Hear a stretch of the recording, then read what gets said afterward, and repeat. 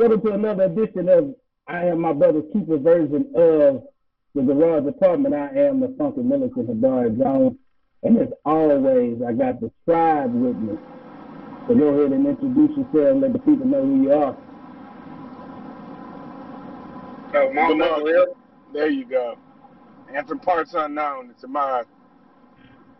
Absolutely. We're man down right now. We without that boy D-Mac, but I know who knows he might jump in and contribute something a little later.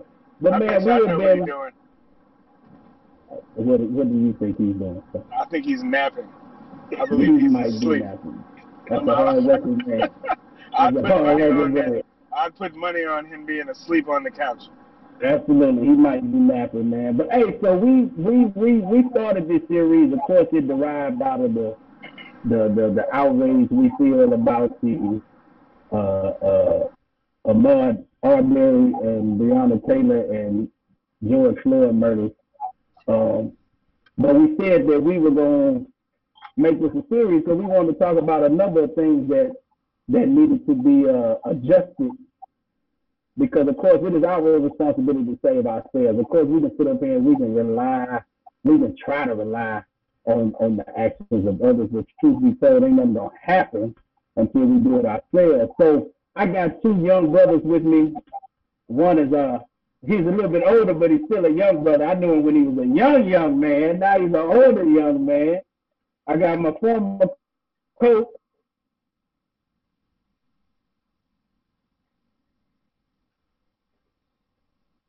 He on freeze. Oh yeah. He trapping off that Android internet over there. It's all good. I'm gonna roast until he come back home. Yeah, I know. He just got their computer repaired. Hey man. Oh, there he is. Need to repair that internet too. Yeah. Repair that deal. You might need to get one of them Harmony computers. Yeah. They probably took those back though. I know. Well, very good. We also got another young. Good job. Hey, is everybody messing up? Do introduction.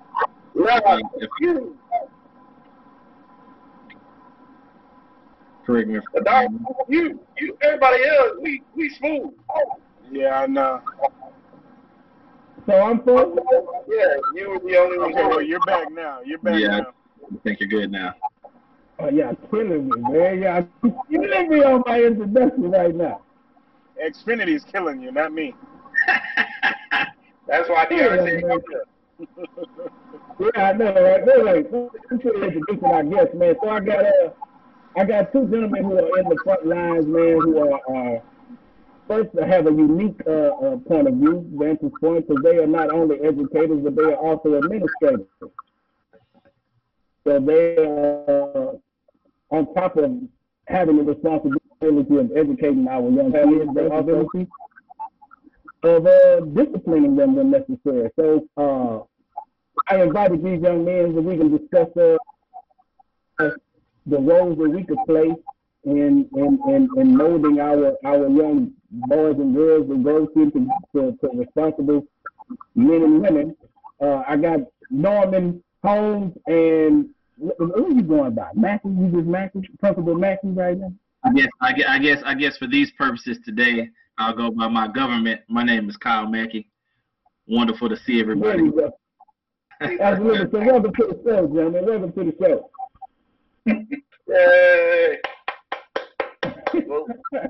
We'll put the sound effects in later. Yeah, we'll insert a pause. Oh God, yeah. Anyway, so gentlemen, basically, like I was saying, because it's no secret that education and education correlates to. Now, I don't want to say success because success is subjective and relative based on how people view success.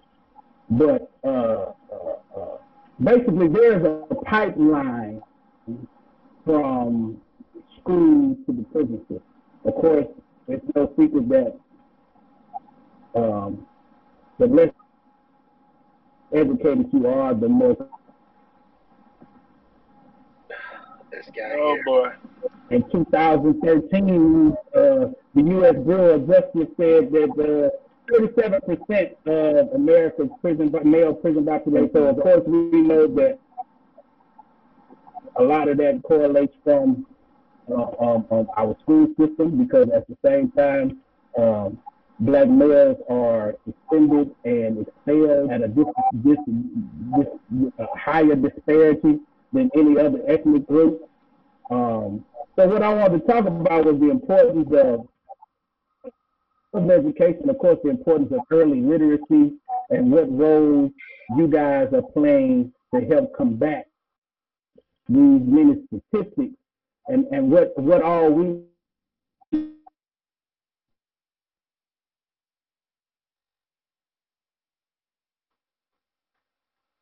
This guy here. I swear.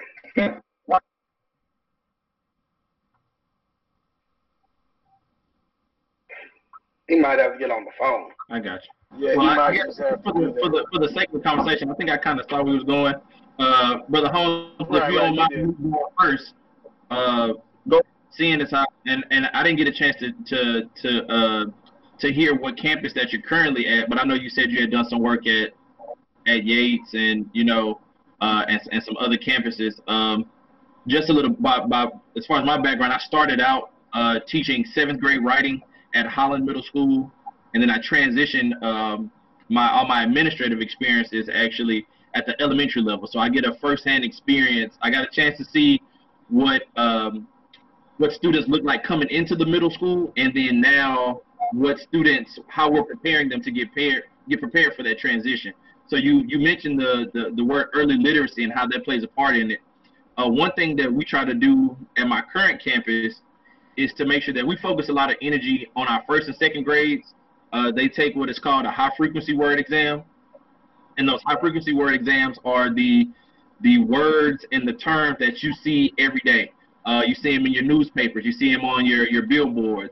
They're the most highly common words that you see, just out when we're in the streets.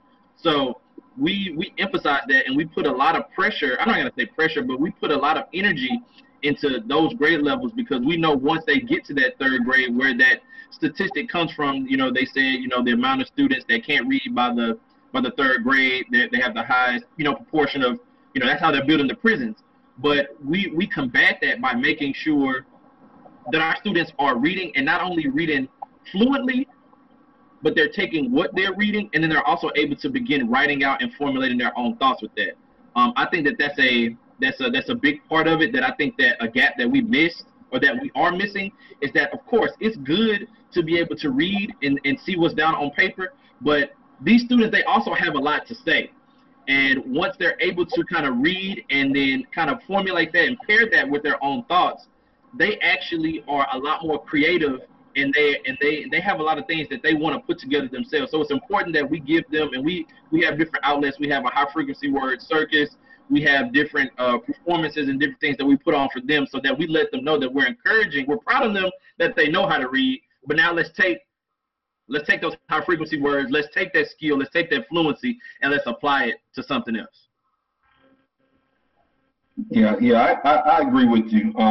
I think it goes back even further than that. I think we need to, if we really want to fix this problem that we have with our literacy, we got to start before pre-K 3, because like I know, research say we need to start teaching our kids how to read between 0 and 3. And yes, I said 0. Right. Now, you might not think like they're absorbing information, but they are, because those brain stems are starting to connect, and just teaching a kid words and sight words. I can attest, because I have a daughter, and I think I started teaching her how to read when she was like 3 months old. And she's a very good reader now, and got a lot of creativity. And I just think we should start educating our community and getting them to understand. Stop waiting till your kid come to pre-K to start showing them sight words, putting those words together. And I mean, they should know how to read when they come to school, at least our kids, because guess whose kids know how to read when they get to school? Everybody else's. Everybody else's. Everybody else's. And we're missing that. And then we don't have a good, we're ignorant to that because we think in our community that the school is supposed to do it. But you know, when we say your parents is your first teacher, that's what we're talking about. And I don't think they get that.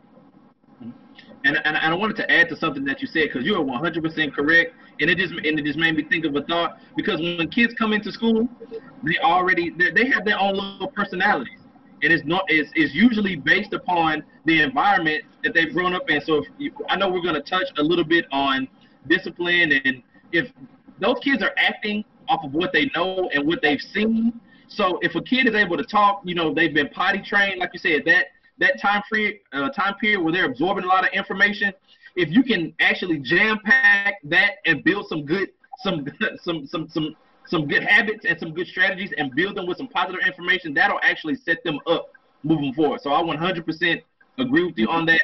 I just know that, you know, I know that a lot of the times we have a lot of parents that miss that or that don't do that or feel just the opposite of what you said, who feel like, no, I'm going to send them to school and y'all do. So I know that when we get those kids in, we're behind the ball, and that we have to do everything that we can do to get the ball moving with them. Now let me ask you a question,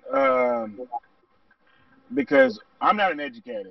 I'm the only one in this room right now that's not. My wife here is, but I know she did not want to be on camera. But anyway,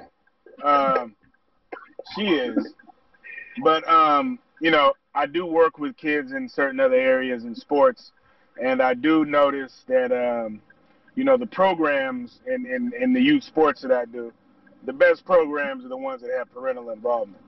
So, you know, as far as everybody else kind of having a head start on us, how important is parental involvement?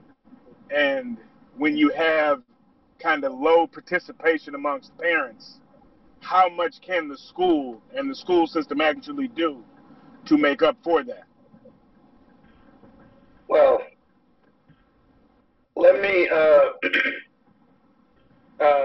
actually, I concur with what Mr. Holmes and Mr. Mackey were saying about there needs to be parent involvement.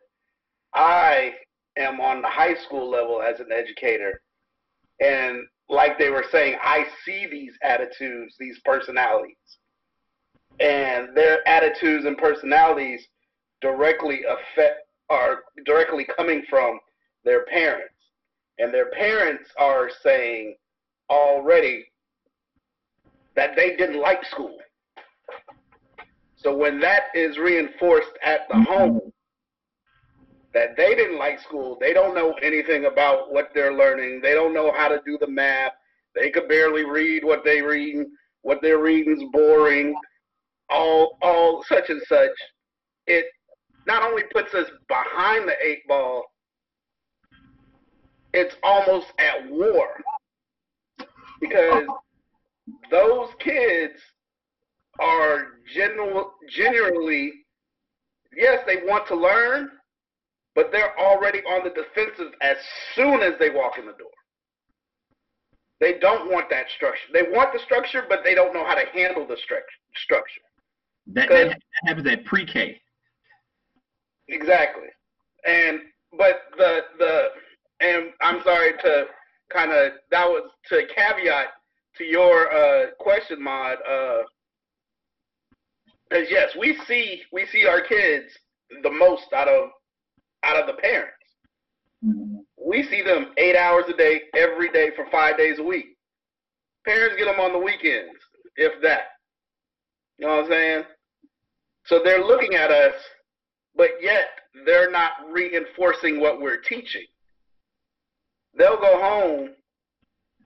That now they don't have too much homework, but they go home and lose everything we just taught because it's not being reinforced. Right. The kids could be like, the parents could be like, yeah, you should be doing your homework, but If the kid doesn't understand it, they may need somebody to read the instructions to help comprehend or help break down what is being taught. And if the parent A doesn't like it or B doesn't want to do it because I give them a bit of doubt. They've worked all day. You know what I'm saying? And they're tired. I give them that. But they do put a lot of onus on us to pretty much develop these children. But once they leave the schoolyard, the rest of those 8 to 12 hours, it's lost because it's not being reinforced. And I'll yield my time to the rest. Well, go ahead. Okay, so I got an interesting perspective on this, and it's just to support what you said, Brother Jones. I was listening to this white random person explain racism and how they were harboring their parents' racism, and they was feeling a certain way because it was their parents' racism that they were feeling, the anxiousness and the anxiety that she was having. She was saying she got that from her parents. And I think we can correlate that to how some of our kids approach education, even in the elementary school. By the time they get to high school, it's already there. It's ingrained. Yeah. So their racist feelings, I guess, towards education it starts because their parents might have had a bad experience or they didn't like school. Mom didn't like school. So guess who else? The kids hear that and they're conditioned to feel the same way. And I say that to say we got to start changing that culture in our community. We really do, because we got to start doing things for ourselves. I think that's what this forum is about, right? Learning how to do things for ourselves as a community. We know what the problem is. What's the solution? Right. And I'm glad you said that. And I just want to and again, brother, I appreciate a lot of the conversation that's going on, because I think that whether we stated it or not, I think we all have a foundation. It's not written down anywhere. Unfortunately, but we all are kind of agreeing, and we all agree on some of the foundations and have some of the same ideals on how things have been going on. So like Mr. Holmes just said, the biggest thing is to come up with a concrete solution, because we all have different ways. But if it's one thing about our community, once we start actually writing stuff down, and people have been saying this for years, we need to, Black people need to get organized, but it's literally, it needs to be written down somewhere, or it needs to be followed by enough. There needs to be an example of it to where it works, so where people can say, okay, now I get it. And Mr. Holmes, what you were saying was the fact that even relating it to how Caucasian students, they harbor their parents' racism. It is true that students harbor their parents' same disdain for school. That's a generational curse that has to be broken. But you got to think about it like this: school really isn't the first place, and we said this a little bit earlier. School isn't the first place where students should be getting their learning from. School, when the Lord blessed me with some children, school is literally a breeding ground for where you learn key skills like networking, working with others. How to manage. When you don't get along with people, manage your anger and tight situations. The real learning continues to go home, because if you're getting it at home, when you're learning stuff like, again, time management, all of these lessons that they don't teach us about, then you're able to translate those over into school, because the school system right now, whether we want to say it or not, and as an educator, I will say it's very repetitious. It's broken to a sense of our students aren't really learning at the rate as other countries are, and the studies show that. So if we wait for the school system to teach our students, we're going to continue to be behind. The learning needs to make sure that it takes place in the home first. And what I mean by that is, again, we talked about sight words, but then also exposing your children to different concepts early giving them an opportunity to be exposed to different things. Take them somewhere, let them learn those things, and those skills will translate over into the classroom. Whether you like school or not, that's not your kid's fault, and it's not their problem, to take on, that anger or that angst that you have against the school systems. Give them the fair opportunity to go out and to learn and to be able to go in that environment and switch it up. So they deserve the opportunity to do so. Now, one of the things that bothers me, and you kind of touched on it there about what the parents should be teaching, is you hear people all the time say, well, they don't teach credit in schools. They don't teach this in school. They don't teach that in school.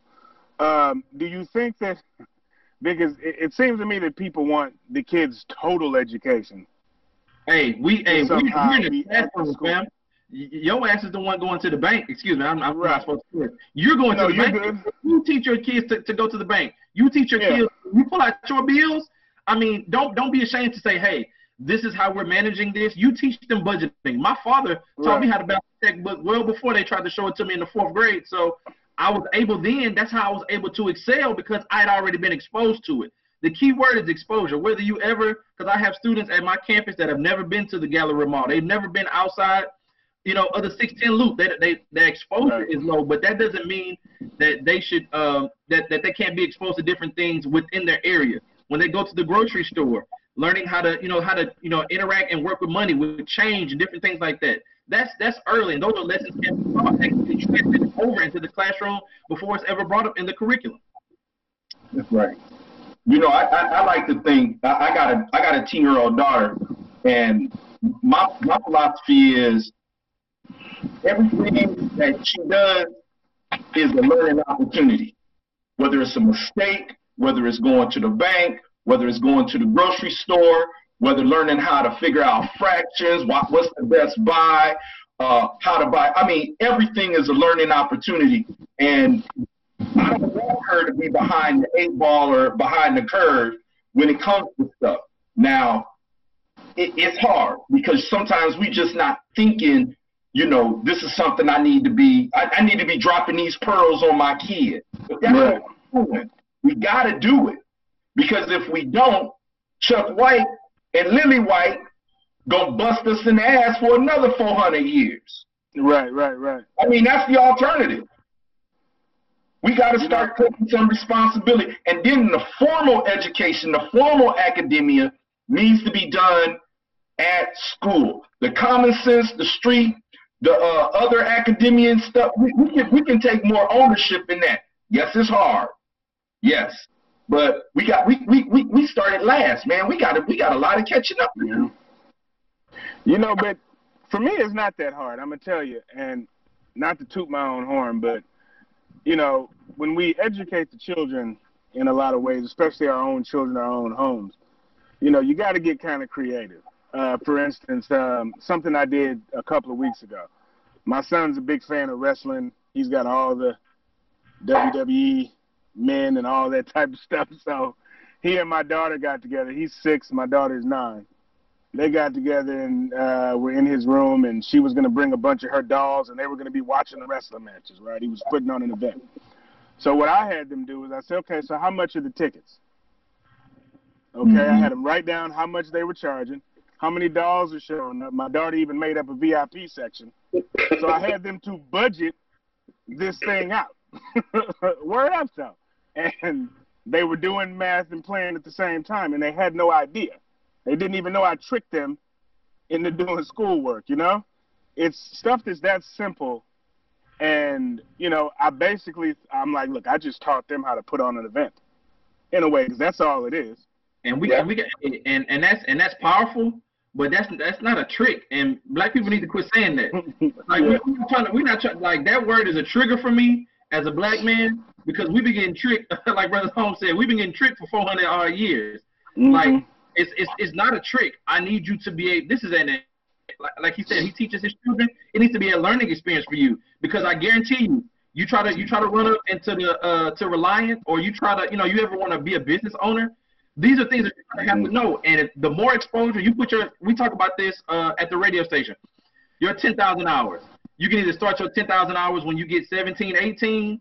you know, and use your 20s and sometimes into your 30s, and even some people in their 40s trying to put your 10,000 hours in, or you can put your 10,000 hours in as you're learning and that you're growing and you're developing some of these skills. So that way, that 10,000 hours turns into, you know, a 20 or a 30, and you have that advantage to go out and be a young man of industry or a woman of industry, and you have that know-how because it's ingrained in you. It becomes second nature. So you're doing the right thing by having your children do that.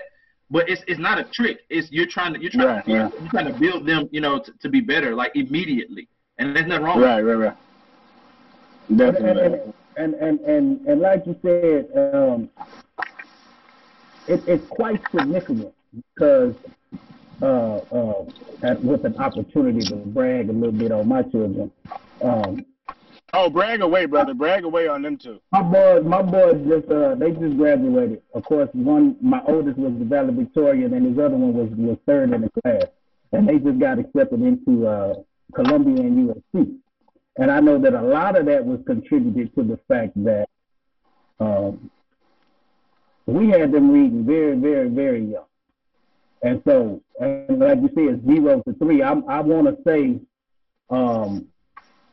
I know I was reading to them long before they were talking.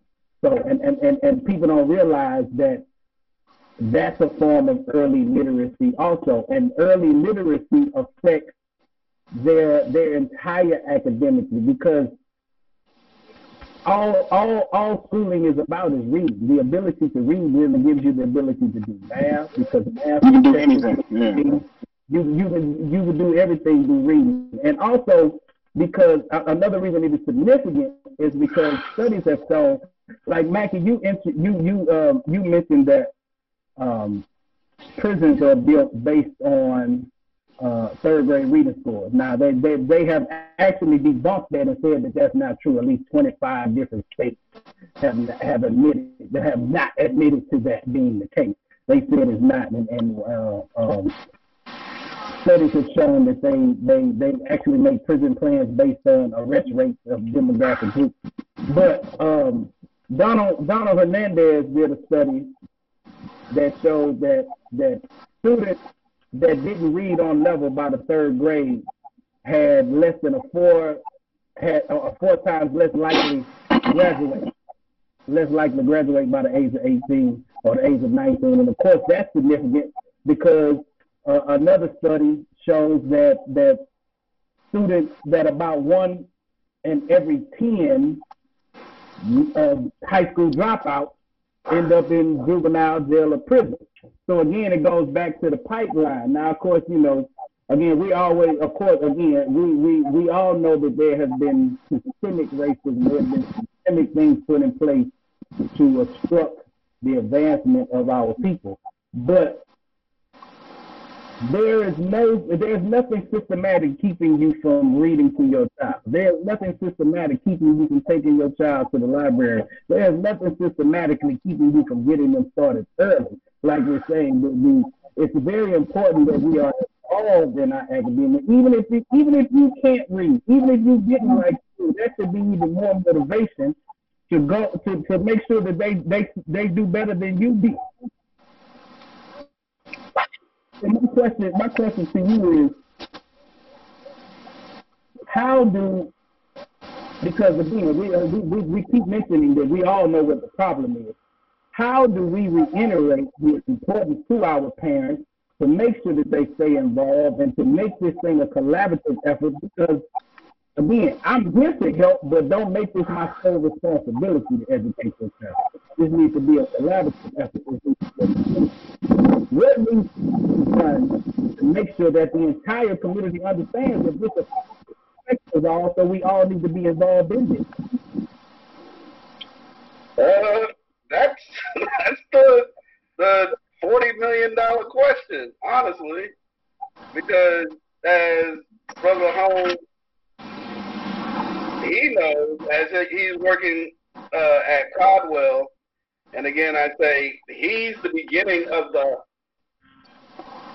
pipeline to where I work, which is Sterling. So by the time they get in Brother Holmes knows that area that these kids are coming from, and which I'm sure are the same, that reflects the same where Mackey is too. But the area of the VAs, the Crystal Springs, and the dead end period, they really subscribe to that lifestyle. That to me, as I see, and at work and off times, I really think about how can we get these parents that are so against, they're pretty much against education. Yes, they want their child to be smart, but that magically happens. You know what I'm saying? Without their involvement, because they know the effort they've put into this now turbulent cycle that the kid has to fight out of. Yes, there's kids that really want to do something, and stats show even in lower level income communities, there are kids that get out that actually make it to college or do well after high school. But there are also so many that even at a street level, you see the potential that they can convert their energy to something else, and they just won't, because those streets swallow them so easily. And it's from their family, because as they go, it's like Mackey says and Mr. Holmes says, it's the environment that they're in. They don't have the exposure. Yes, they can get on the bus and go down to the Galleria or somewhere else, just to see some different scenery, but they won't. They'll be, as we see Mr. McGowan joining us. Welcome to the conversation, Mr. McGowan. They just won't. It's really in the dead end, a dead end, which is so scary.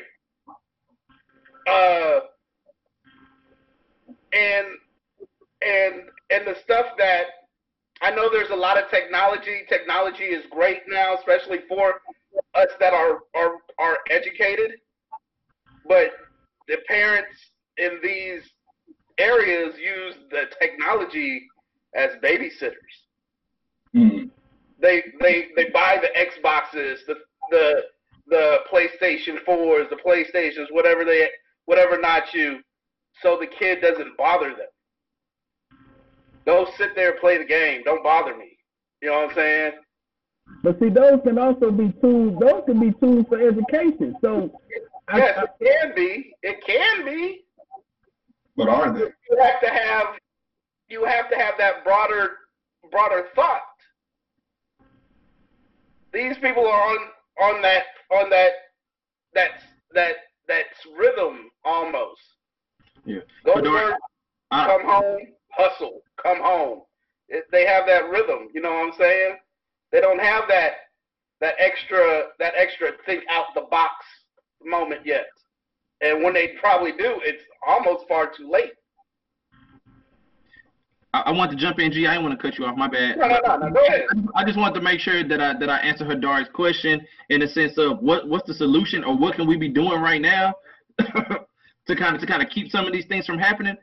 When I think about it, just as I continue to grow, just as a black man and things that I see, first of all, man, we need something to address the traumas of our neighborhood. So we do need therapy.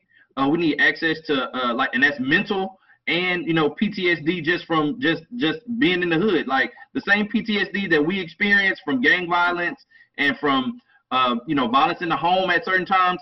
There's still a level of that we need to walk through. And once and I talked about breaking those generational curses. Once we get access and we address those traumas and we can break those chains, we'll see some stuff Students and parents also experience a lot of mental health at home. So that way, if they and that may be due to lack of insurance, so they're not getting access to a lot of the medication, or they have been improperly diagnosed, or it's just something that they don't even know that they have currently.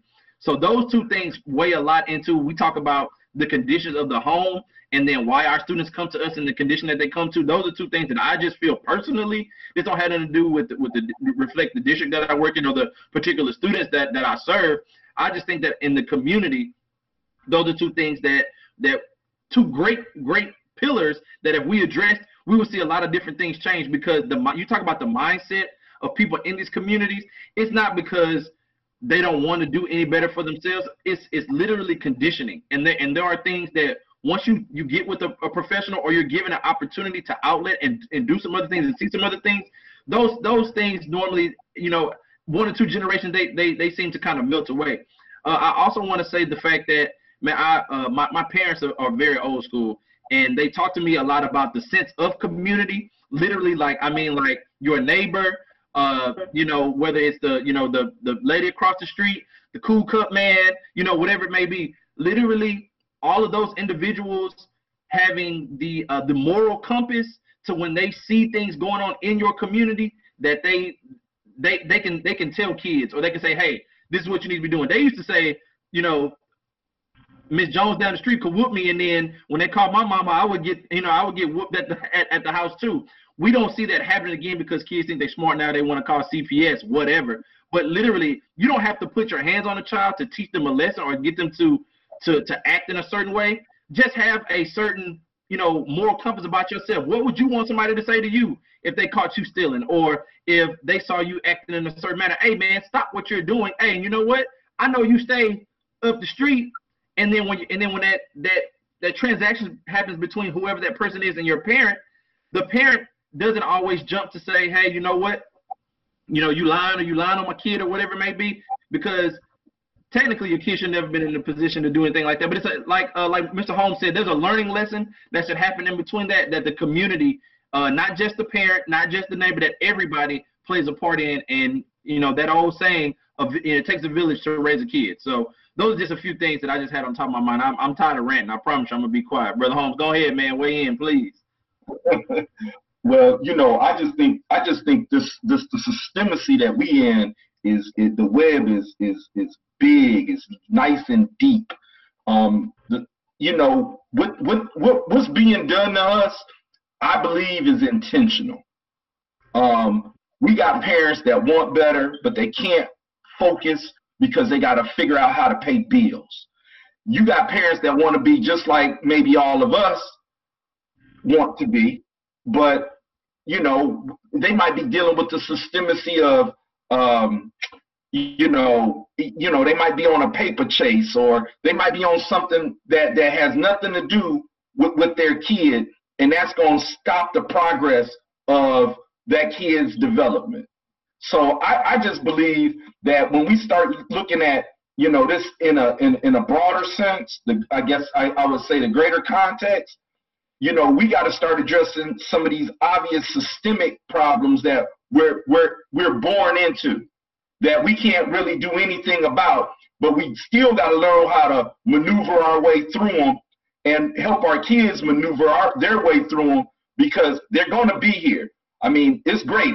The protesting, yes, this is a good time for a change. It's a great time, because it seems like a lot of people, maybe more so than ever, is starting to, okay, yeah, this is ridiculous. So yeah, we do need to do some things and take advantage, catch lightning in a bottle, so to speak, and try to do something to make a change. It might not be a huge change. You know what? I'm sorry to rant, but John Adams said in one of his quotes, he said, "I fight not for myself, but I fight for my kids' kids." All right? And when I look at what's going on, I got into education because I just had, I guess when I peel it back, guys, I just say, you know what? I just want to get as many guys in college and to play college football as I possibly can. That's what I wanted to do. That was it. That was my motivation. I was at a school where I saw a lot of talent, and the boys were a lot better than I was, and I played college football. So I'm sitting there scratching my head, why aren't all these brothers going to college? It just didn't make no sense to me. It was something wrong. And that's one of the reasons why I decided I'm going to learn how to be an administrator. I'm going to learn how to develop these boys. I'm going to get them to the next level. And then I found, as I trudged through it, I just started seeing all this politics stuff that's just in the school system and in the community that was just going to stop them. It's frustrating because you want better for your kids, and it's like nothing that we can do, because it's the stuff that the little bit that you're doing is still not going to be enough to get Bubba to the next level, or to develop him even in elementary, middle, or high school to get him to the next level, because he can't see the bigger picture. And I think we all on different levels, because I've been on elementary and I've been on high school, so I kind of seen it both in both ways. And I think we was talking about restorative justice. Wasn't that part of the topic? Absolutely. We're gonna get to that in a little bit. Right. So what we doing in elementary, we trying to train these kids, these boys, how to behave. I mean, that's why we give them so many chances, right, Brother Mackey? Without a doubt, we're in essence we're now we're in local parentis. Where we are, when the parents are away, man, we are, and again, you put yourself in that role where you say, hey, man, I'm trying to teach you to do the right thing, no matter how many times it takes you. But yeah, continue, please. Yeah, and I say that to say, because we try, we got to understand that those kids, these kids is coming to us with a bunch of baggage. And then when they're in elementary school, they making mistakes. They constantly being bad. But I don't think sometimes as educators, as teachers, we got to understand, we're developing them. We're trying to teach them, because they might, more than likely, they're not getting it at home. More than likely. Yeah, go ahead, bro. Yeah, I concur with both of what y'all saying, and to put in Ahmad's a thing, because it seems like now, and the way I see it, education should really be a civic duty. You know what I'm saying? It really should be based on your community. A lot of our teachers at these schools should be coming, just like the old one of our old conversations, Maud, about the police that are policing our communities are from the outside of our communities. Our teachers in these communities are not from these communities. The teachers are being hired from outside. So they don't understand, especially the white teachers. They don't understand what these kids are coming from. A lot of the young teachers are young, and now they have money. They think they're hot stuff. So they're like, oh, look what I got. You know what I'm saying? This is what you get when you get an education. But you got to understand that these kids, who do they look up to? What's their community idols? The D-boy, the Playing rock, the jump shot. Yeah. That's right. Either you selling crack rock or you got a wicked jump shot. And for the girls, it's even lower. And I say that because, like you said, Mackey, that brings, if the teachers and the administrators were all from that one community, that brings the moral compass into the community. You can't get away with anything. Because, A, I know who you are. I can talk to your parent after school. When I go home, I can be like, say, Johnny over here tripping. We need to talk to him a little bit. And B, when you come back to school, I can still snatch you up and be like, say, we ain't about to have a week like you just had last week. And now, even with that, it's so, with the distance, it's so broad that we can't, and the kids are so fearless, you can't tell them anything. They think they're grown before they're grown. And now that their parents are just about the age of their children, they're literally growing up with their children. And vice versa. Their children are growing up with their parents. You know what I'm saying? That's why you'll have a 35-year-old grandmother. And with no daddy, because either the daddy's outside chilling on the block, out in the jail cell, in juvie, you know what I'm saying? Stuff like that. And I'm not trying to say that's how it all is, but from where I see it, that's how it is. It's a lot of it's a lot of outsourcing now in America, even to the very local part. You understand? And I think that, yes, we really need to start to become a community. Our communities need to look after our own, because once you let the outside in, they infiltrate in, they can do whatever they want to, oppress, change the variable or the narrative, and disrupt anything. And that's where I am with that. Now, I'm actually glad that y'all said that, because that was actually the next direction we were going to go, as far as talk about the importance of mentorship and actually being representative of a community, of a demographic. Because, like you said, because of the many systems that we have to combat. Like Coach, you and I, we joked about it all the time. When we were on our campus, we was the only two males. We was two or four males, and out of the four males on our campus, we were the only two that actually taught a content area. So, talk about the importance of understanding that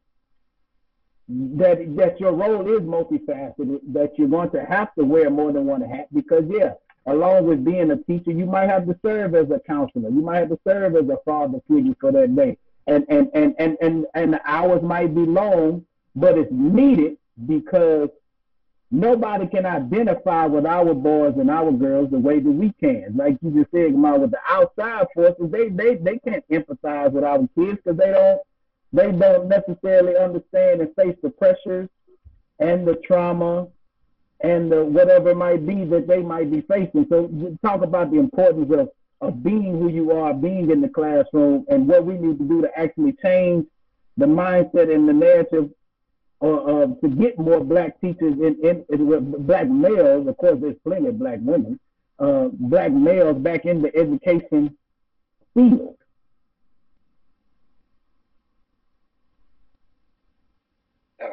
Well, I think.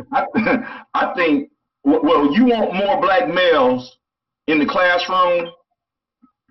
First of all, you got to give black males a man's wage, because it's hard to convince black men to do a job and they not making the best money. I mean, I'm going bankrupt trying to be an educator.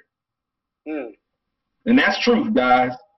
I'm going bankrupt trying to stay in education, and it's hard to just be in that field, because it don't pay enough. And and I can get on my conspiracy soapbox and say, oh, they doing that to us on purpose. They want to keep it like that because they don't want us to have be able to sustain a family and be able to, be able to send our kids to school. We got to be out there making our own. I got to teach. I got to hustle and hustle again, just so my kid can have something. Because 50, 60, 70 G's 70 stacks ain't enough in this society. And let alone talking about sending them to college. And if you do, you gotta hope they get a scholarship, right? But they don't. You know, so I think in order to make it more attractive, because in other countries like Switzerland, in Finland, they pay their teachers the top dollar. They are on the top pay scale. So not only are they getting the best in that field, in that content, but they're also, it comes with some prestige like it does in other countries. All right. So I think, that is a societal thing. They think we just, babysitters. And hey, if I'm a babysitter, just pay me like a babysitter. Pay me by the head. All right? Pay me by the head. $25 an hour, 25 kids. That's how you happen anyway. You're ripping me off, and you act like you're doing me a favor, and you're really not. Financially, you're not. So that's how we're counting these kids anyway. Right. That's how they counting them. And they pinching off a little for us, and then they taking the lion's share. You do the numbers. But Brother Holmes is definitely right. First of all, man, teachers, is underpaid, overworked, most definitely. To go back to your point, Hadari, was the fact that I wanted to say that, man, I have the pleasure of, again, working in the neighborhood where I grew up at. So the kids get to see me as somebody who know what it's like to grow up where they come from, and see that I made it out of there, and I got a little bit of sense. Not to brag, you know what I'm saying? I bought a home. I drive. Oh, Mr. Mackey, that's your car, man. Like you have, they need to see that, because again, that goes back under that exposure pile. That goes under. They need to see somebody that's done it before, so that they know it's possible. I don't play back. I'm not a professional basketball player. I don't sell drugs. I'm a assistant principal at an elementary school. I go to church where you go to church. I shop at the same grocery store that you go to. My family live in the same neighborhood that you live in, and I'm here with you 7 days a week. So and I'm still able to do all of the same stuff that you want to do. You want to talk about music? I can talk about music. You want to talk about fashion? I can talk about fashion. You want to talk about girls? Whatever you want to talk about, I can meet you where you're at, but my expectation of you is not going to lower. So that goes to that point. But then to go back to what Mr. Holmes was talking about, you're talking about getting males in education. That goes back to what we've been talking about this entire time. That's not something that the community is pushing for us. Whether we getting paid a lot, America has just overly sexualized, what I'm saying, marketing, whether it's in, just other industries. Our kids, they want to go be doctors and lawyers, but I mean, if we just keep it at 100, kids are putting themselves into debt to go to law school, and then they don't end up practicing, or they go to med school, and they don't make it all the way through. And I'm not saying that to discourage anybody.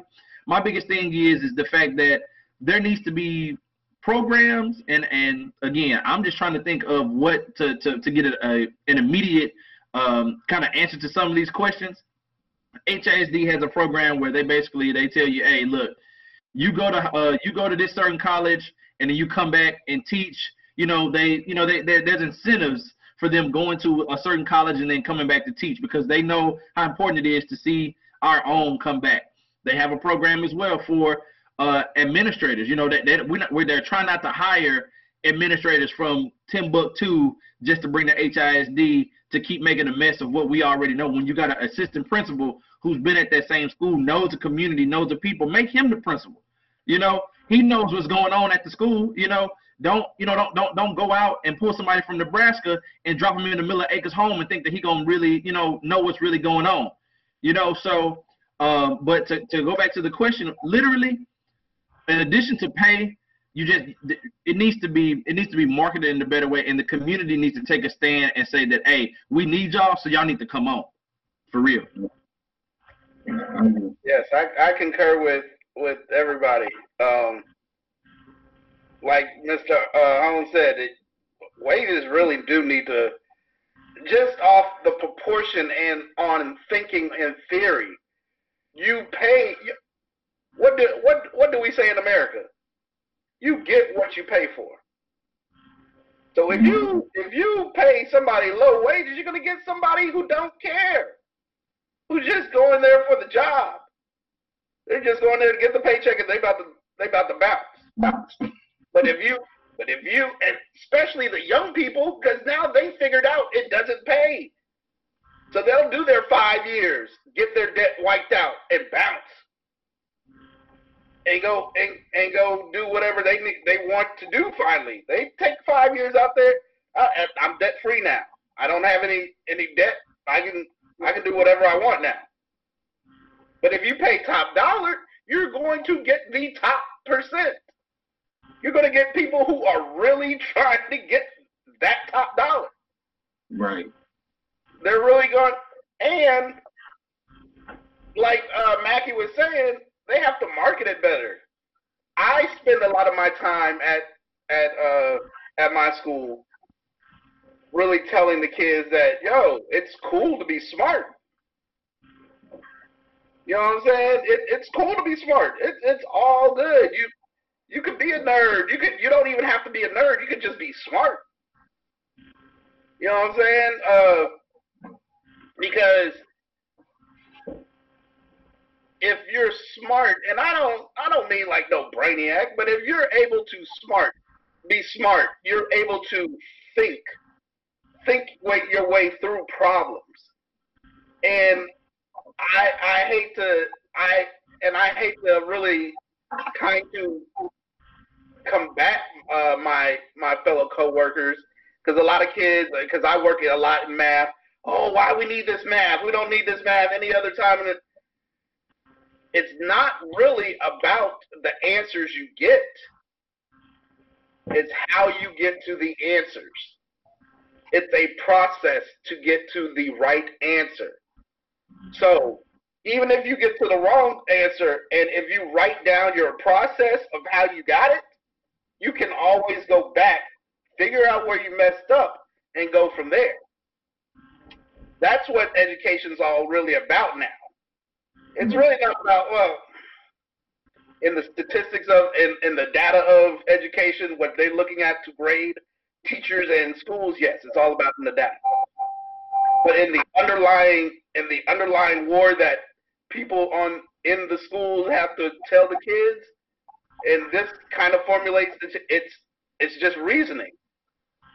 If you're able to reason your way to the proper answer or to the proper solution, you're being smart. But if you're just jumping out there, like they say, test dummying, then you're just out there as a test dummy. There's plenty of them. And they just need, like Mackey said, they have to market it to where it is cool. It is cool to educate other people, especially us. We have to, as black men, we have to show other black boys that it's cool to be educated and to help educate other people. It's not just a authoritative thing. I'm smart. You have to listen to me because I know so much. No, I'm telling you through my experience as a person what I've gone through, so that you don't have to go through what I've gone through. You're actually going to be better than me. And that's what that's I think the real, in my opinion, the real solution in a psychological way that we have to get to the kids. So now, because again, we talking about serving as a role model and teaching young men and young women how to act. And again, because it is all relative, of course, we're talking about how literacy then affects the academia, and of course their ability to think, and how they're performing in class also then affects their behavior. And I really want to pose these two to you, Coach and Mackey, because again, I told you guys actually have to deal with disciplining children. Of course, I'm in the classroom, tomorrow you in the classroom, and we deal with behavior, but in all actuality, major decisions are made by the administrators. So I guess my question is, what do you guys take into account? Of course, I know there's there's guidelines based on how to discipline children. But what do you guys take into account when you are having to discipline a kid? Because again, I told you we lead the nation. Black males lead the nation in suspensions and expulsions. And of course, if they're not being educated, then that leads to other things. So what do you guys take into account when you're having to deal with a behavior problem? And how do you make sure that even when you're dealing with a habitual behavior, someone who is constantly acting out or acting up, doesn't mean that that kid can't later become a contributor to society. How do you make sure that you don't ruin his life at such an early stage? And how do you what do you use, and what do you use to make that decision, and what process? I'll just leave it at that. What goes through your minds when you're dealing with behavior? I think it's important, first of all, to keep in mind that yeah, they're kids, but these are people.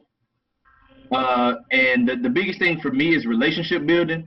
My campus is small in comparison to a lot of other campuses in the district, so I get an opportunity to build a relationship with a lot of students. So before we even get to how I manage working, dealing with discipline and working with the extreme children, dude, let's build a relationship. Let's figure out what's going on, because a lot of the times before you even get to it and you talk to a kid, you'll start learning some stuff that you didn't even think that these kids was going through. I can tell you that, first of all, our job as educators to, first of all, man, make sure that these kids' basic needs are met. First of all, did you eat this morning? What time did you go to sleep last night? I'll give an example. I had a student tell me, hey, look, Mr. Mackey, I'm asleep because I was up last night taking care of my little brother and sister, and my mama was at work. Come to find out, mama was, she was a stripper. So she works at night. And it's like he's up taking care, he's being the man of his household, while his mom is working. And it's like he comes to school and it's like, man, y'all expect me to be alert, and I'm a kid and I need to be asleep, but I'm taking care of a kid. So I said, you know what, man? He's asleep in a classroom, and it's not because he wants to be asleep, and he's not acting aggressive because because of the environment, he's not enjoying the environment. You be up all night, and then somebody try to nudge you up, or something like that, you're gonna jump too. You're gonna act a certain way. So literally, figure out what's going on with these people. First of all, did you eat, man? What's going on? Like, figure out what's going on, and then from there, you talk about not ruining the kid. Find out what they're really interested in, and then try to tie that into what's going on. I know you can't always tie playing football or rapping into math and all that other type of stuff like that, but literally, I incentivize it all the time. I spend a lot of my time telling kids, hey, look, the first person that can make sure that their homework is turned in this week by Friday, I'm coming through as an administrator. I'm coming through. I'm doing a homework check. Hey, who was Miss Johnson? Who was the first person that did this? And I'm literally showing them, hey, I'm rewarding you for basically doing what you were supposed to do.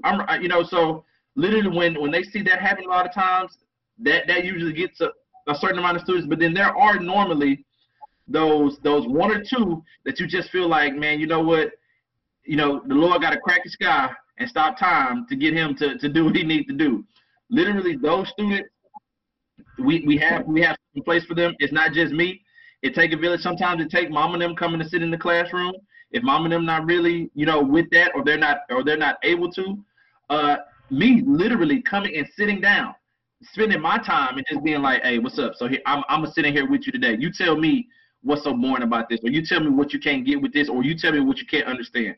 A lot of the gaps come from, again, students not being able to read, some sort of cultural or language barrier in between it, and then them just not being able to relate to what's going on. So before we even talk about behaviors, these students have a lot of needs that they feel like they need to get met, and I feel like I'm responsible to making sure that they're in a comfortable enough environment to where they can receive the learning to take place. So,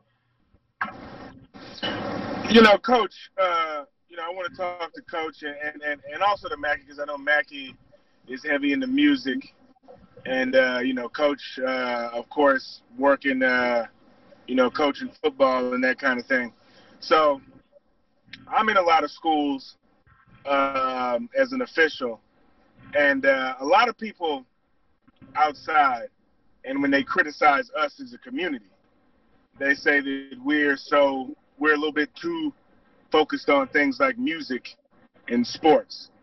And I know Mackey doesn't like this when I said about as far as tricking the kids into learning. You know, I usually counter to a lot of these people and let them know that, if you go to a lot of these schools, a lot of schools in our communities, most of the boys that graduate have something to do with sports or band or something. So how important are the extracurriculars? And how can we, in a way, use that and maybe start those being sponsored at an earlier age to sort of keep the child engaged? I played ball, and I knew a lot of guys that was the only reason why they made that 70 was because you needed that 70 to play in the game on Friday night. You feel me? Yeah. I had plenty of guys, just give me that 70. I just want that 70. So how do you see sports and extracurriculars and the arts and things like that? Should we start those in schools at an earlier age to sort of keep the child engaged? Well, that's right up my alley. Got my mic on. Okay, yeah, that's right up my alley. I'm an advocate of starting to develop them at elementary school age, and holding them to the same expectations as we do kids in middle and high school. No pass, no play. At the school that I'm at, the coach, something happened with the coach, and I wasn't doing anything. I stopped coaching football to work on my study. I was like, nah, I'm just work on my study. And I got enough of my study done where I had a little bit more time where I could do some coaching. Because, as coaches, y'all know, you start missing the grass underneath your feet and the wood underneath your foot, or wherever the field you on, you start missing it after a certain period of time because you've been doing it all your life. So he said, well, I need somebody to coach the basketball team. And I was, and traditionally I had a sports program at Hartsfield Elementary. And the thing that I did was I tied it into the behavior. So this year I called it the Hartsfield Elementary Positive Behavior Sports Program, something like that. And what it was, I had teams on every grade level, from 5th grade all the way to kindergarten. I had a bitty ball team, and this was just basketball. And then right after basketball, we was getting ready to go into baseball. But I was going to have a t-ball, and I told the teachers, I want the ones that it's going to help, the bad kids that it's going to help. Don't just give me good kids. Give me the bad kids that's going to make them thirsty to play. Because if we can get them on the field one time and they get a whiff of competing and the energy, it changes their behavior. And when I tell you, I made them go around with a behavioral sheet for their teachers to get them signed. And let me tell you, when they didn't get them signed, ask me if I let them touch the floor. Nope. Ask me did they sit on the bench and watch. Yep. You can ask Big Meat if he didn't see him standing on the edge watching, because I was like, this is the way it's going to be when you get older, when you go to the next level, even though the next level is middle school. So I'm a huge advocate of developing kids, getting them ready. And if that helps they focus, because just like maybe some of you, that was the focus that I needed to stay and do well in school in the past. Now, whether it's high school or elementary, athletics and extracurricular is a vehicle. The likelihood of you making money doing it, lightning, eaten by a shark at the same time, it more likely is not going to happen. the likelihood of you getting to the next level is highly likely if you put enough effort into it. Okay? So I teach sports extracurriculars is a I tell my daughter that all the time. I said, this is cool. It's the important stuff because the important stuff is the math, reading, writing, all the stuff.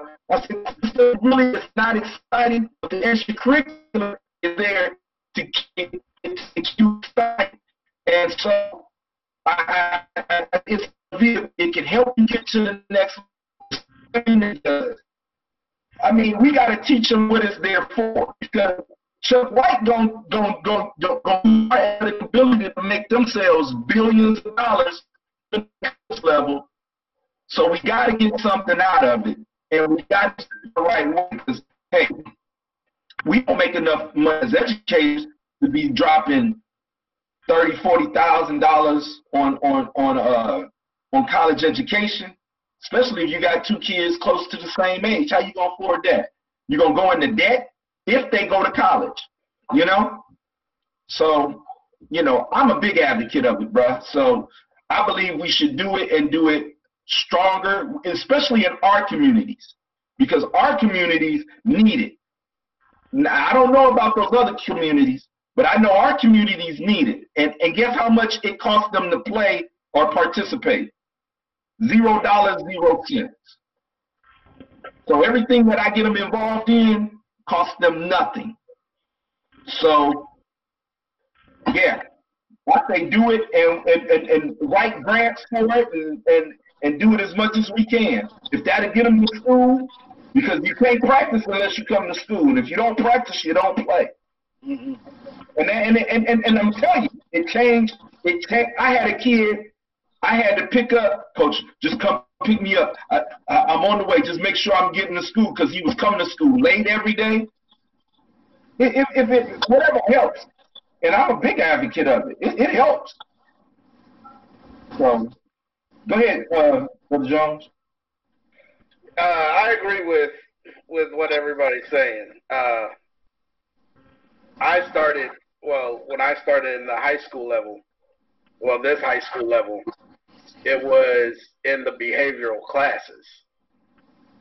And the teacher that I was with taught me a lot about, I know Mackey don't like people saying tricks, so I won't say tricks, but, and I don't like this word myself, but manipulation of the kids. Like Mackey said before, some of these kids, especially in our communities that we worked, they have beyond grown people's problems. And so just the basics that they need puts a smile on the face. Not that they get it, you know what I'm saying? Not that they get the reward, but it shows that somebody cares for them. The teacher that I was with, she would say, hey, if y'all have a good week and y'all do all y'all's work for the week, on Friday, I'll buy you some chicken from Popeyes. Do you know these kids will work their ass off just for 2 pieces of funky chicken? And they were happy about it. You know what I'm saying? They didn't have to pay for it. They don't have to pitch in for it. Now, some days, they may not have a good week. Some days you may not get it. Some days you might have to, if you're not having a good week, you might actually have to chip in. So it's actually teaching them a lot of things: responsibility, accountability, and just like Mr. Holmes said with the sports, it's the same way. You won't play if you don't do your part in getting yourself eligible to play. It's not hard. It may be hard, but it shows, it gives the kids some incentive to do something and to show that they're actually good. Now, some of those bad behaviors that won't stay well in class, maybe you have to give them a different job. Maybe that person could be your office runner. You know what I'm saying? Maybe that person could be your picking up papers type person, passing out papers type deal. They're more of your assistant, your helper, and that's what they really pride themselves in doing. And that also manipulates them to be engaged into the class, because you'll actually find out they'll, I hate to say this word too, they'll turn snitch. Like, oh, such and such talking, you'll be the same way. But now you wanna help the teacher out, because it gives you a sense of pride in, or that kid gets a sense of pride in they're contributing to the classroom. And I think that's really what we're all trying to get back to now, is giving these kids some sense, like the slogan says, Black Lives Matter. We're trying to give these kids a sense that they actually matter when the world is showing that they don't matter.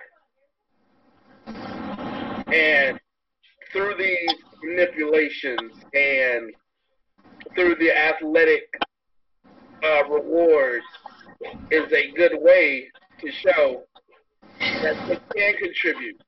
It's not always academically, because who knows, they may not be so strong academically. They might skim by the grace of God, or the grace of their teacher, or this grace by their teeth.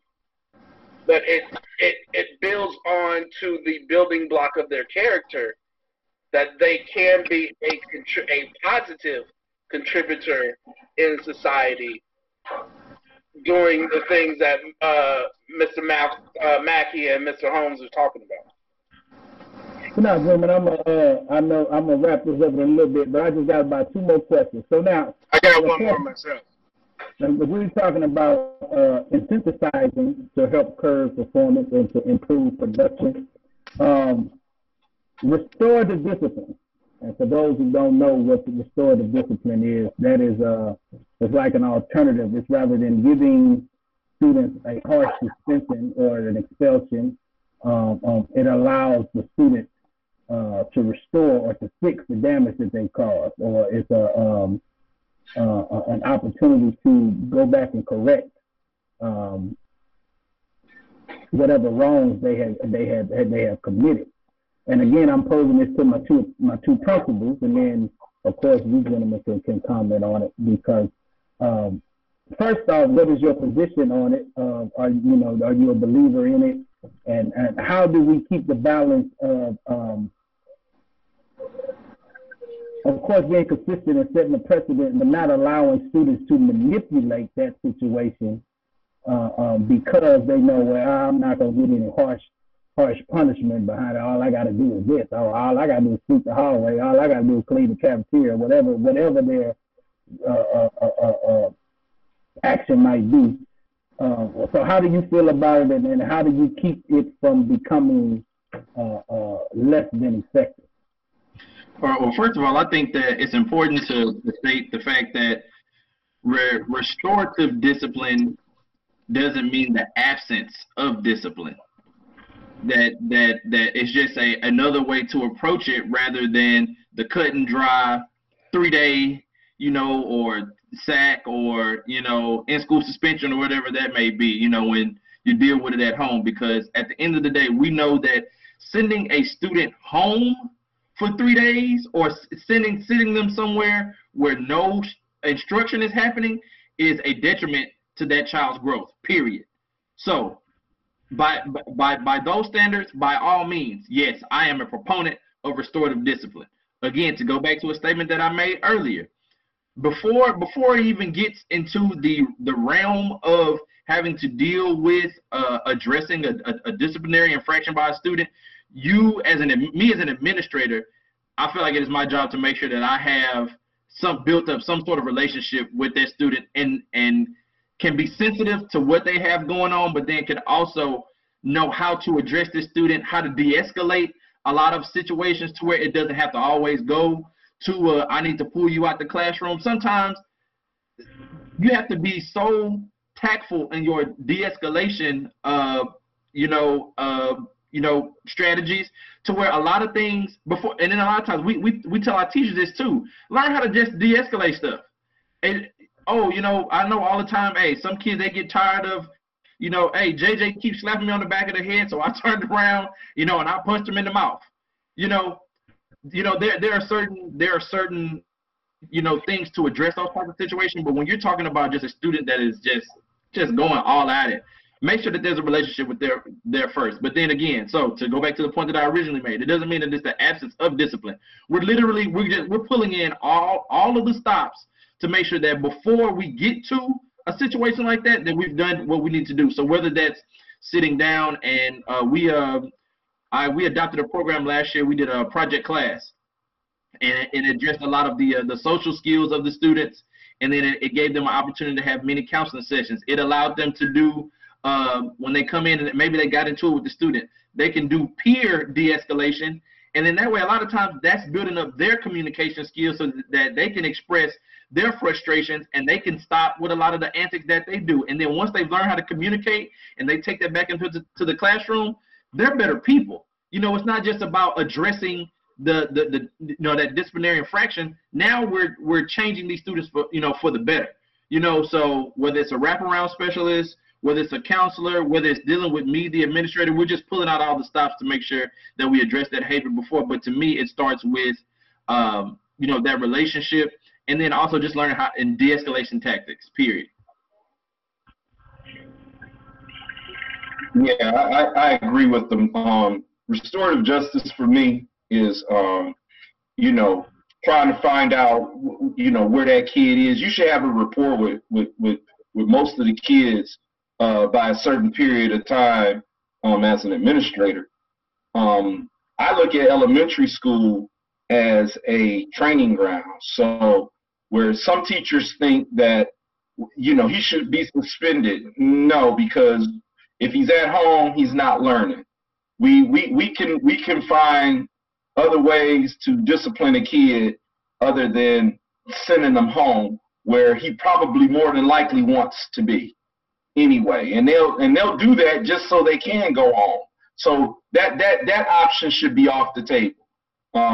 Sending kids home and not getting any instruction when we're already behind, when data is so important to your existence. At home is not an option. Over this pandemic, I'm like, I'm glad we started doing things virtually. Now these kids, we need to do something with this virtual learning. So when they're not at school, they need to still be able to get on and pull up their lessons, so they won't be so far behind when they come back.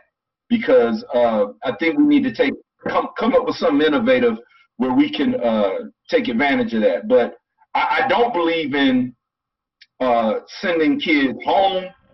I do believe that elementary school is a training ground where you have to use it and teach kids. Now, if there's a lot going on with that kid, we need to get some type of behavioral plan in place to help deal with and de-escalate their behavior, give them some way to get out. Hey, if the kid needs to take a time out because he's exhausted or tired or he's feeling some type of way, let him go, because it's easier for us to do that than it is to let him mess up the learning environment of the other kids.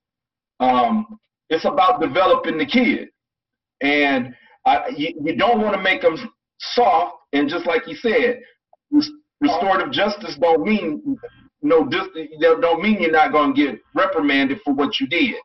It's just that we're going to find another way to do it. some kids, and it do also depend on how egregious what they're doing is.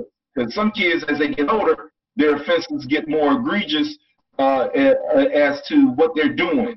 You know, jumping on people, fighting. You know, it's just total misconduct, and you got to deal with it accordingly, depending on what level it is. But when they're babies, nah, they ain't helping nobody.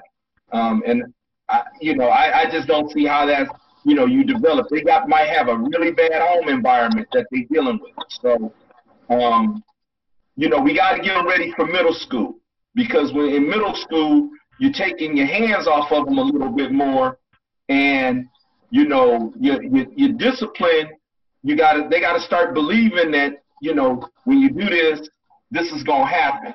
Because when they get to high school, if you do something, they can walk you up out the school, because the consequences get even stiffer. So on my level, I just believe in, dealing with kids, developing them, depending on their age group and how egregious their offense is, how often they do it. And then that means you got to start looking at what's going on at your house. Why are you still doing this? Is your parents giving you the support that you need? Because it might be a whole bunch of factors going on there. Yeah. Okay.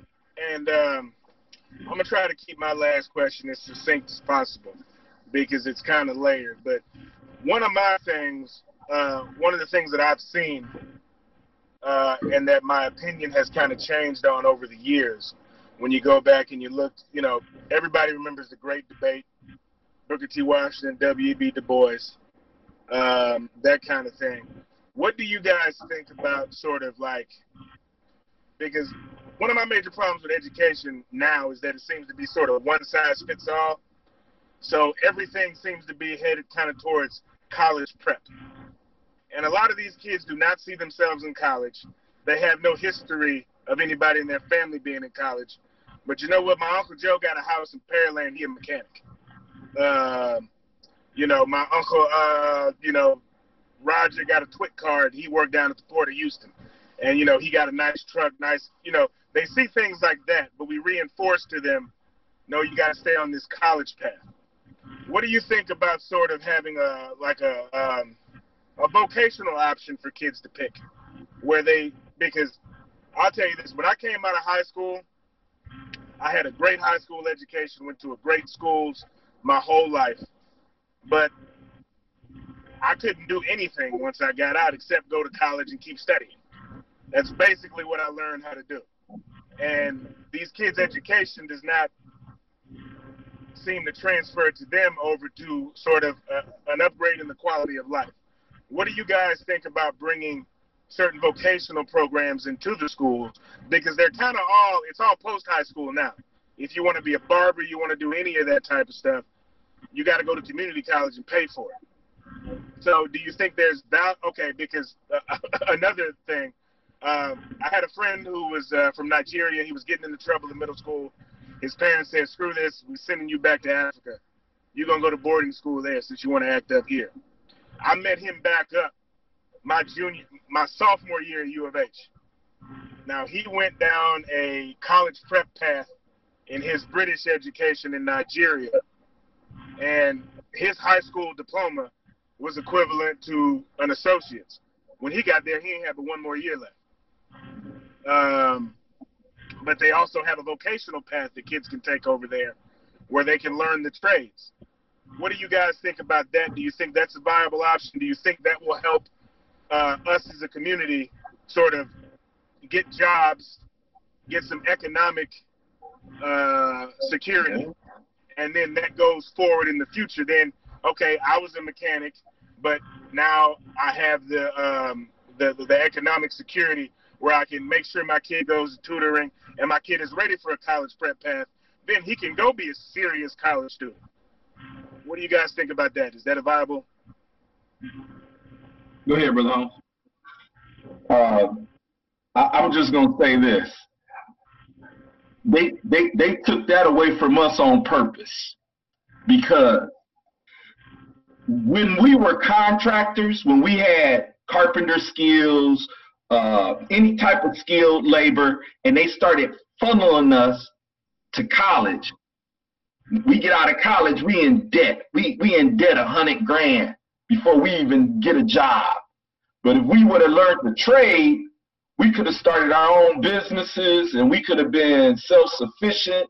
We could have built our own communities. But they started taking those things away from us, like in the mid '70s, if I'm not wrong.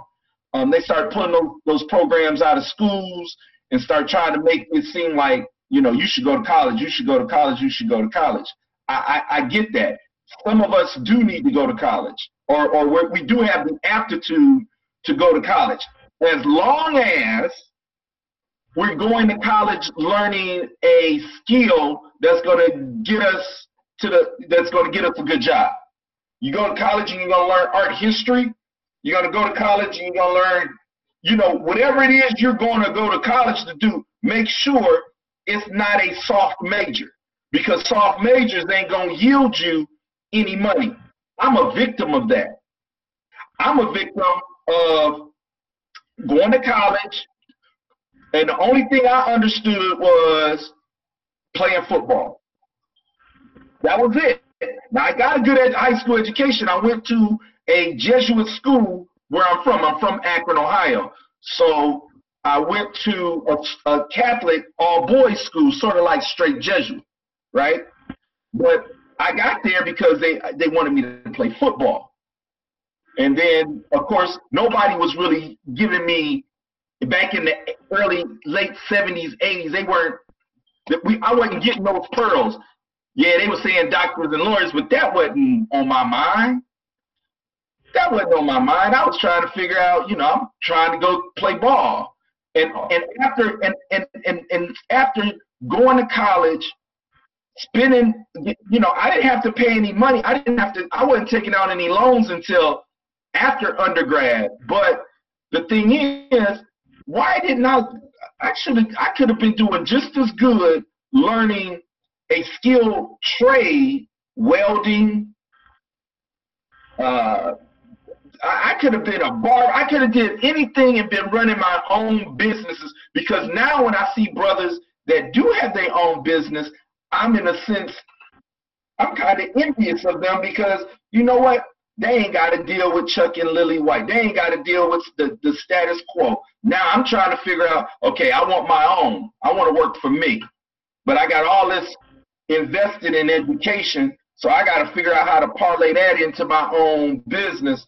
So long story short, bro, we need to be promoting learning. K-12 is to get them ready to go learn, either go to college or go learn a trade. It's your training ground to go learn something that whoever you're going to be. That's what you need K-12 education for. Because if you can't read, you can't write, you can't do math, how you going to get that certification that's going to yield you a lot of money in your future? So we got to make sure our kids understand that. And I don't think our kids understand. We getting you ready. We getting you ready for life. You said something about, when we going to use this algebra? Well, you might need to know this algebra to get into a training program that you really want to get into. You know, you might need it for that. It might not ever help you at any time after that, but you might need it for an entrance exam or to qualify to be in a program or something that you want to be in. So I don't believe in funneling kids to college, because all college is going to do, if their parents don't have enough money, which you know we don't, to pay it right out of pocket, that kid going to be in debt before he get out if he don't get a scholarship.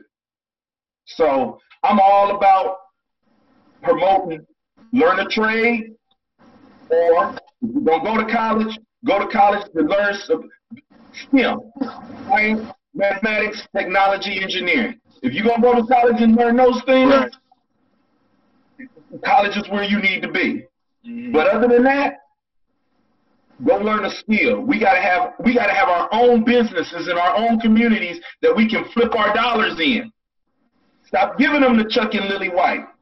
And when one black man's business don't treat you right, we'll have another black man's business to go to, and he'll lose his business because he ain't treating his customers right, which is Right. the community. So if we only got one option, that's not enough. We need to have multiple options so we can flip our own dollars. So, hey, in my next life, I'm going to learn a skilled trade. I'm going to learn how to put down floors or something, y'all.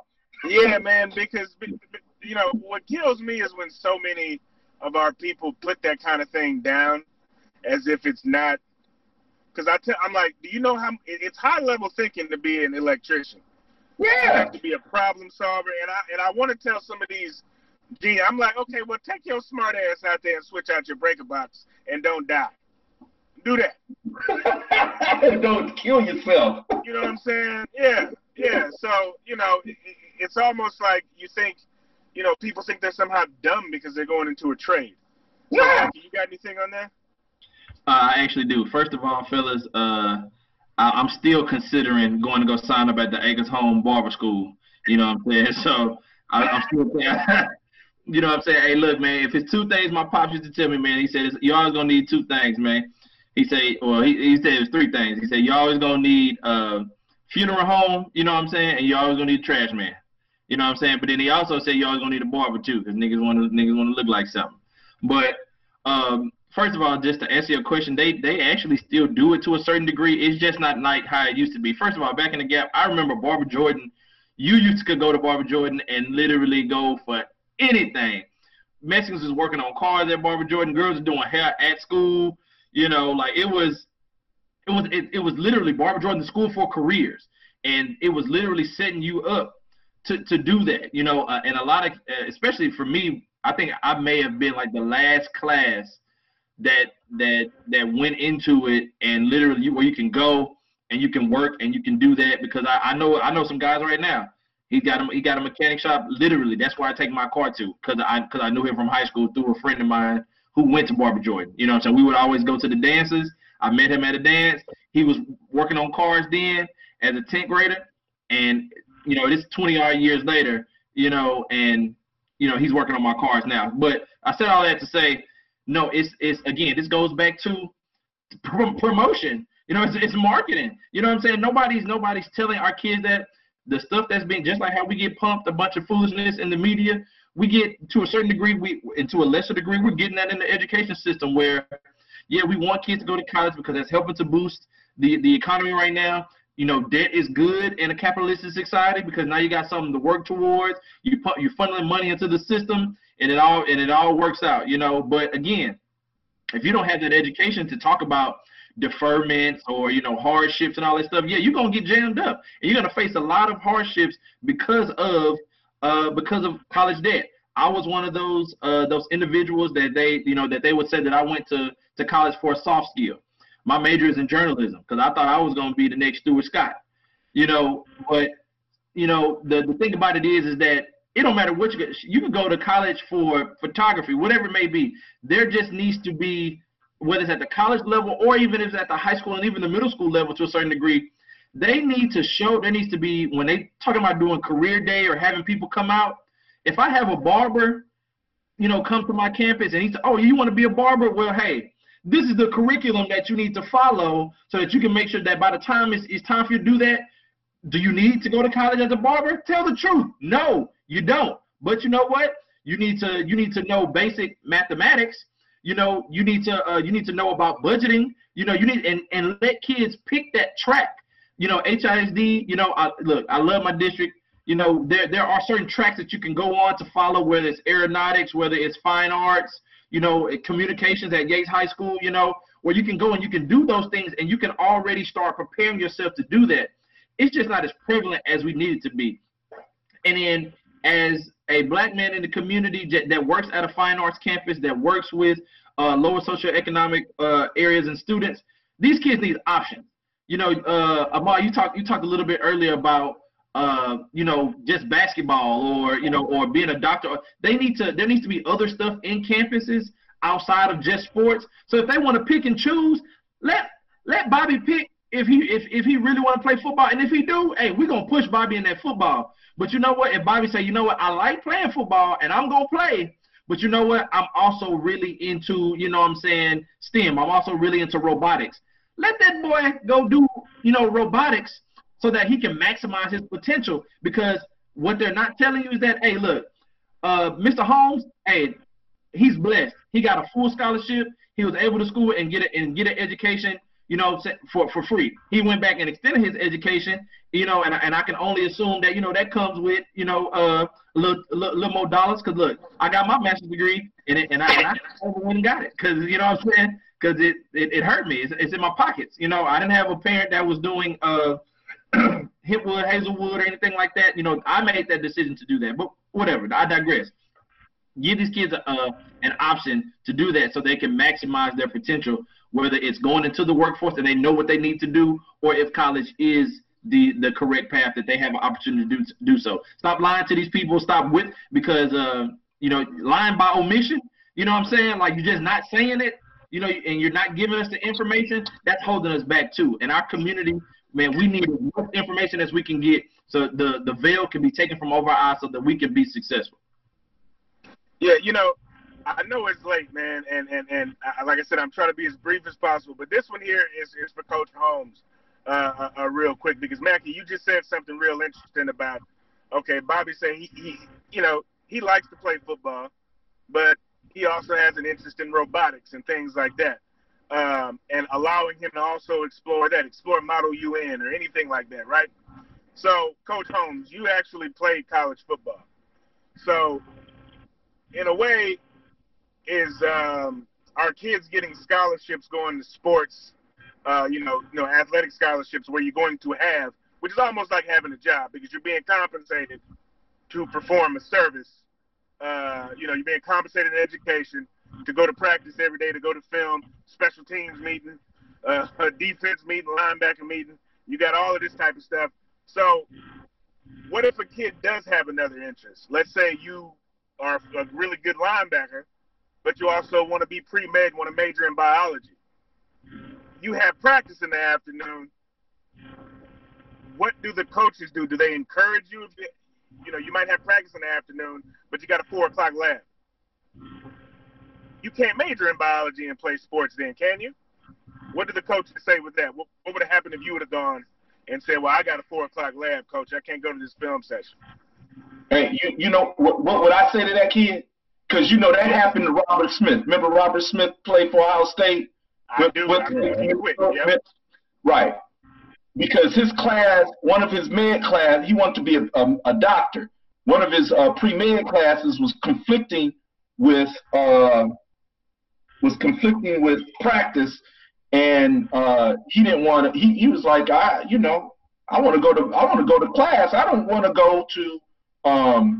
This is more important than that, because the reality is this: he's going to make more money as a doctor than he would as a professional athlete.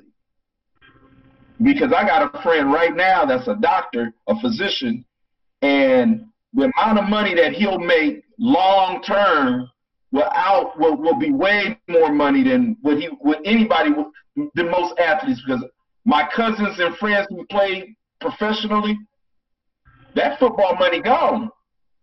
It's gone.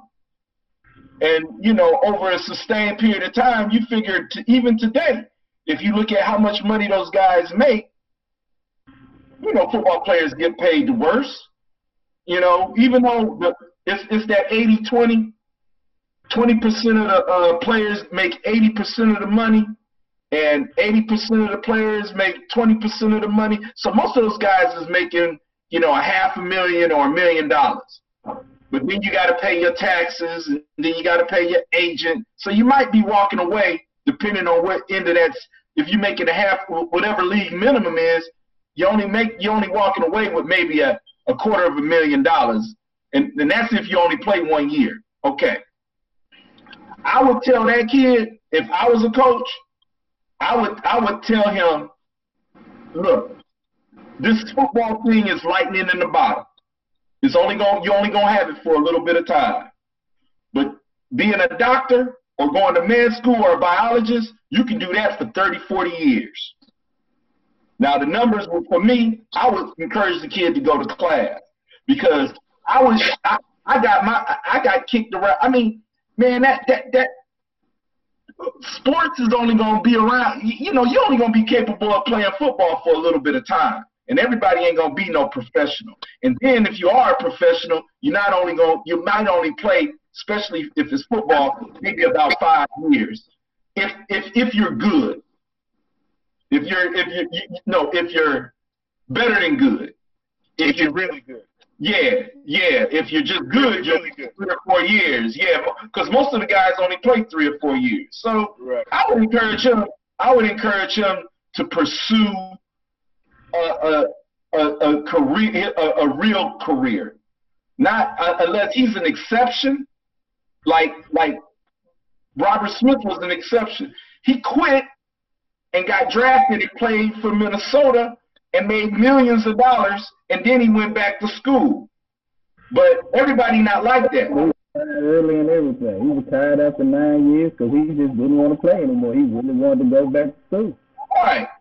So I'm going to encourage a kid every time. If he's taking a rigorous major, like engineering, biology, anything, come on, man, you got to go on to class. Because I got a cousin right now that was that goes to Cal Berkeley, played free safety, and one of his classes was conflicting with practice. And he's in a doghouse with the coach right now because he was going to class and not going to practice. And you know what I told him? Fuck them. Because 5 years from now, you're gonna be whatever it is this major is.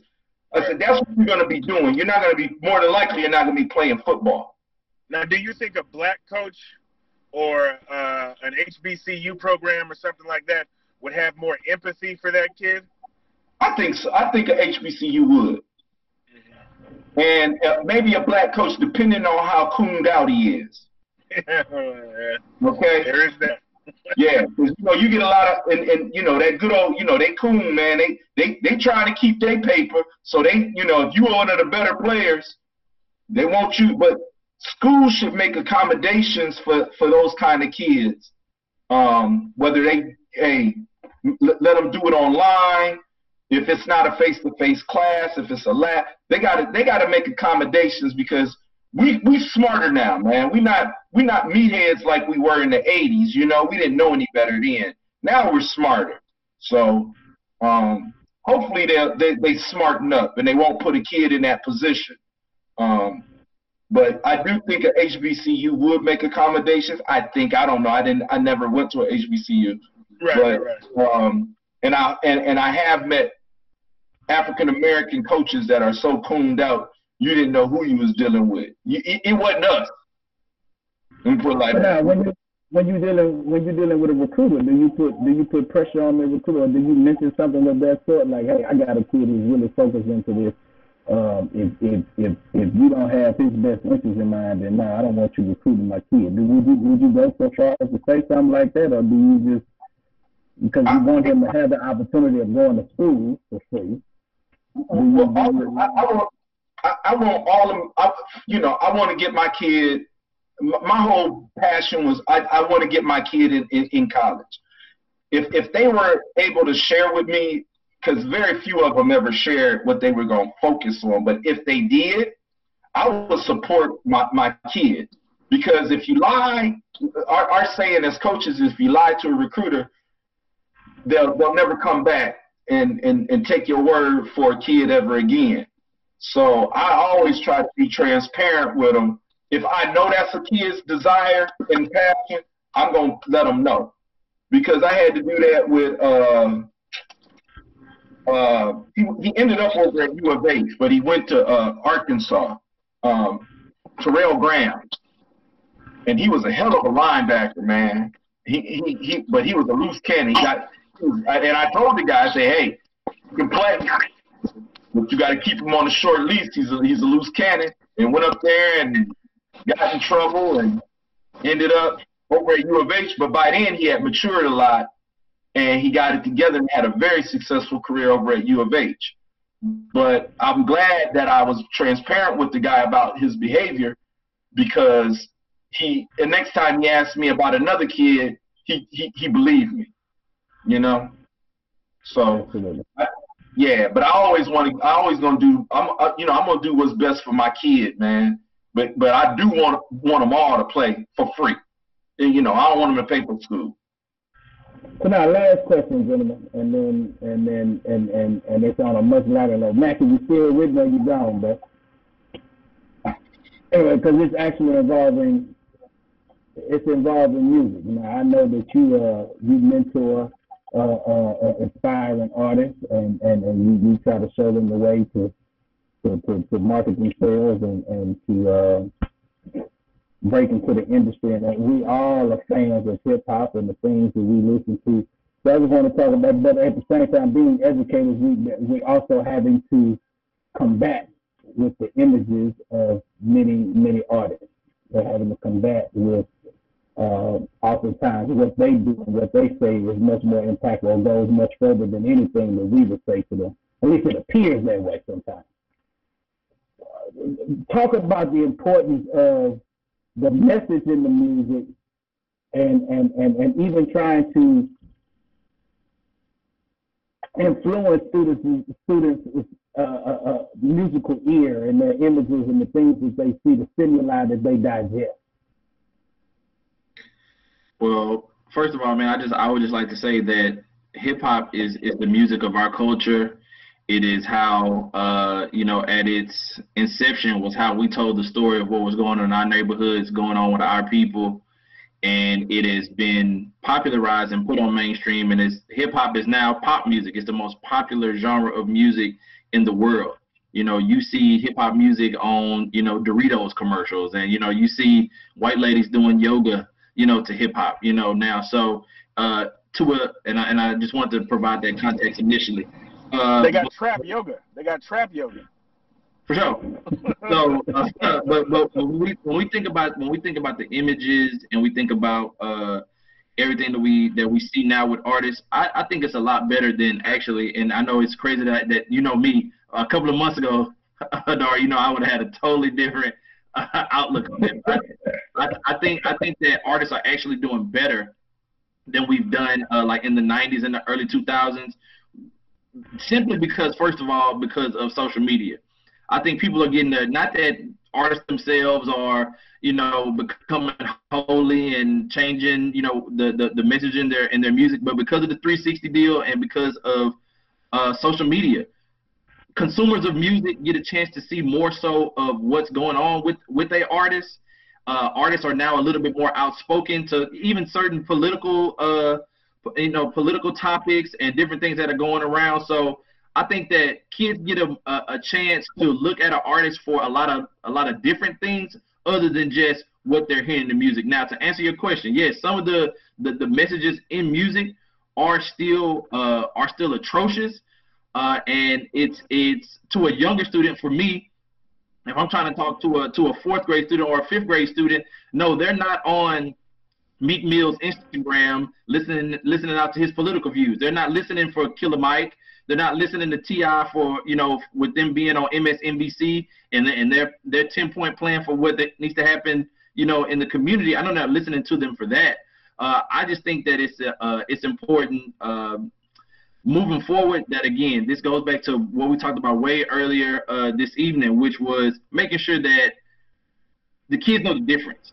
They know the difference between what is stated in the music and what's actually real life. Look, man, I grew up. I had both my parents in the household, but at the same time, so when an artist would say something about, that Pop's not being at the crib, it wasn't that I empathized with it. Like I felt that because that's what was happening to me. But because I was able to separate it from saying that, okay, that's not me, but you know what, I know a situation that's like that. So I didn't internalize it in that way. So I think the best thing to do is to help educate students more through the music and give them an opportunity to know that just because that's what's being said, you don't got to go out, and that's not who you are. It's literally more artists are becoming more successful now just from being who they are. Like I use it for an example, Kendrick Lamar. Kendrick Lamar, literally, he used to have a rap name, was named K-Dot and all this type of stuff, but Kendrick Lamar changed, you know what I'm saying? He went by his actual name. you know, and actually started just literally rapping about stuff that he saw. Kendrick Lamar's not a blood, but his neighborhood is a blood neighborhood. You know what I'm saying? Like, so, and I think that more kids, you know, nowadays have more opportunities than I did coming up, because when I was coming up, if I was listening to Tupac, hey, I got Tupac. Or for me, it was Bone Thugs and Harmony, and it was Jay-Z from, you know, Riding Around with My Uncles. So if I'm listening to Bone Thugs, no, I couldn't tell you the difference. You know, or if I was listening to Jay-Z talking about braggadocious, you know, crack rap, no, I didn't sell drugs, but yeah, I idolized it for sure. You know, but now it's like I think kids have more opportunity to do so, but it's still important for individuals like us to continue to provide more education. We have a lot more advocates in hip hop music right now to kind of help guide that, and I think it's gonna get better moving forward. There's still a lot of BS going on, but it's gonna get better for sure. Well, I appreciate y'all, gentlemen, man. I know it ran a little long, and I know you brothers got a lot of things to do, man. But I told, I initially started this because I wanted to debunk the idea that all black people are inherently criminal, and so I wanted to also make sure that we took responsibility for ourselves. And we just start sharing the information, because I think that everybody has experienced information that will contribute to us progressing.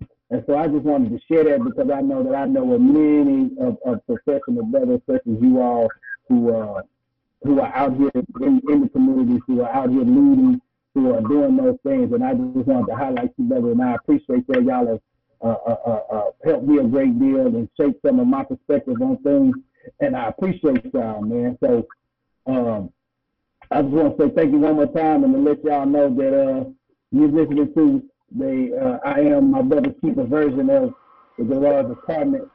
Be sure to follow us. Yeah, go ahead. I'm sorry. Y'all put out y'all's social media info if y'all have it. Coach, you got a social media, Coach? Nah, he ain't got one. Anyway, Mackey, go ahead. You on mute. Hey, but y'all can definitely follow me, man. Mackey HTX is my Instagram, Twitter. You can also follow me at the Sunday Music Study. Shout out to DJ Yeti, man. You can also follow me at themotionseries.com, documentary I'm working on, Motion Series on Instagram, Motion Series on Twitter, Motion Series on Facebook. So, yeah, Mackey's an entertaining Twitter follow too. There he is. There he is. He absolutely is, man. So again, I want to thank y'all. Y'all be sure to follow us on Instagram, Twitter, Facebook. Check out our website, thegarageatt.com. And as always, man, y'all be good, y'all be blessed. If you can't be good, then be good at it. We'll holler at y'all till next time. Follow the Garage Apartment on Facebook, Instagram, and Twitter. Tweet, photos, videos. Let me shoot some real quick. Follow me on social media. And subscribe to the Garage Apartment Radio on YouTube.